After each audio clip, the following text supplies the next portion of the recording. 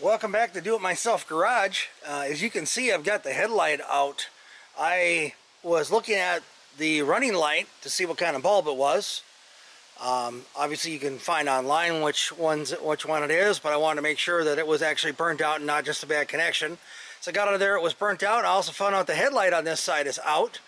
I always buy my headlights in pairs, so we're going to replace the one on this side also, and I'll show you how I got the bezel out and how to put the whole thing back. When I took this apart, they just go in, comes out counterclockwise, goes back in clockwise, and clicks. So to get it back out, push this down, turn it, and it just pops out. That's for the running light.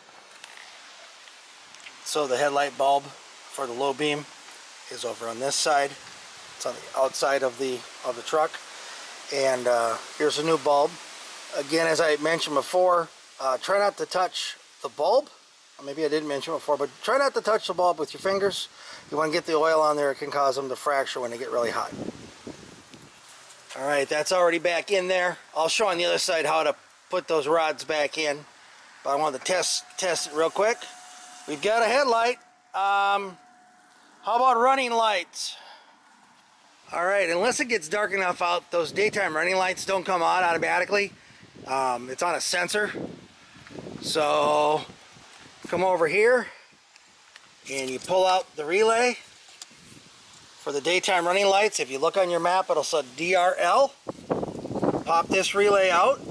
Here it is. Pop this relay out and short across these two far left-hand terminals right in here, and short that out. And the wire I got isn't the greatest, but my friend was able to stand here and tell me that the lights came on. So I do know that it's working, but those two far left-hand ones, and then we'll put the relay back in.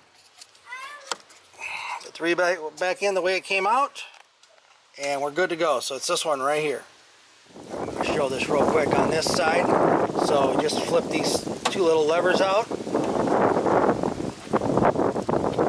They don't come out that hard, but kind of hard to do one-handed. There we go. And then they just slide up, and then the whole bezel comes out. Show you. Just wiggle it out, pull it out. Pull it up. This whole headlight assembly comes out. Now I can get to the bulb.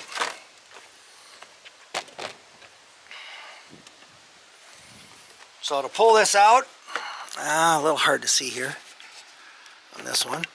Make sure I show it at least once on each side. So this is the little tab you have to lift. You don't have to take this lock off. That's for the wires that are crimped. You got to do this lock right here, and I can't do it one-handed, so I'm just going to lift that and I'm going to separate that real quick. Hopefully the camera catches this. If not, I apologize. Okay, and then this just goes counterclockwise to unlock. Push the whole bulb. Am I pushing the wrong way? Aha. So this one comes out clockwise. My mistake. So this one came out clockwise.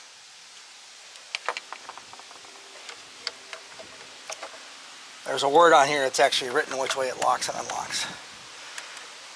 There we go. So there we go. It's back in there. Hook it back up. Slide her back into place.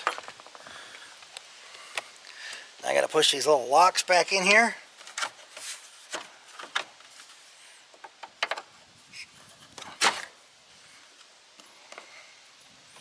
Get them both started.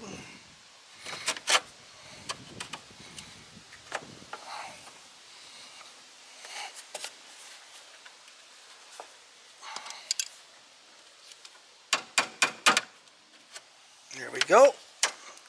Done. Let's see if our headlights work. Again, the daytime running lights probably won't work because of the sensor. But at least we can try out the headlights now that I just replaced.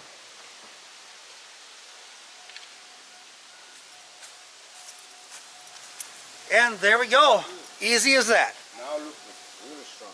Good. Hopefully that was helpful. This is that 2001 Silverado that we had the gas tank problem with. Got to keep your lights going or the popo will pull you over. So thanks again for watching. Have a great day, and I hope this helped. Thanks.